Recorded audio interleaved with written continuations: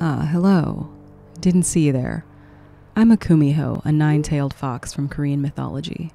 I found this screen and thought I might make a new den here. I hope you don't mind. If you don't know what a Kumiho is, it's all good.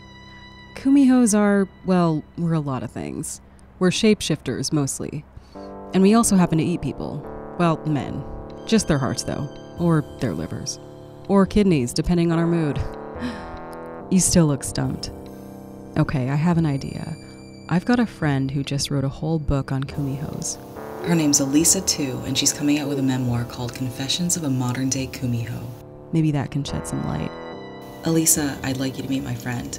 Why don't you tell us about your book?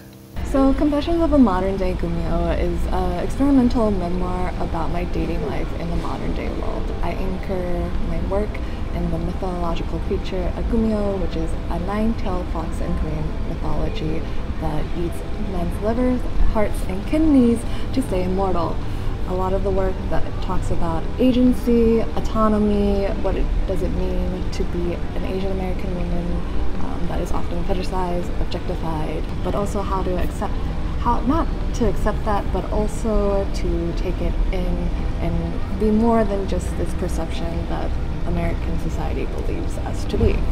Wow. And this is getting published by Blue Cactus Press, right? They're an indie micro-publisher from Tacoma, Washington. Can you tell us about your author journey?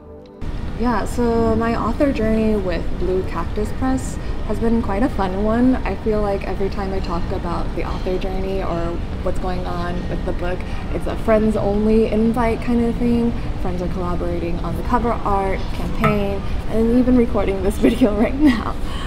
So it's been a lot to learn, a lot of fun, and to learn among friends and peers. And also have friends be part of this journey has been quite an adventure, and I've been enjoying my time working with Blue Cactus Press. Okay, so Confessions of a Modern-Day Kumiho is an experimental memoir using us Kumihos as a metaphor for strength in modern dating from your Asian American perspective. Alissa, I'm flattered. Now, here's the thing about Alissa's book. It's not physically out yet. We need your help finishing it. Okay, you got me. I didn't sniff my way onto your screen by chance. I thought you might be willing to help. From now until July 1st, we're raising funds for Alissa's book on Indiegogo. We've got a lot of money to raise, so every little bit is going to help. But don't worry, this is a crowdfunding campaign. I made sure to include prizes.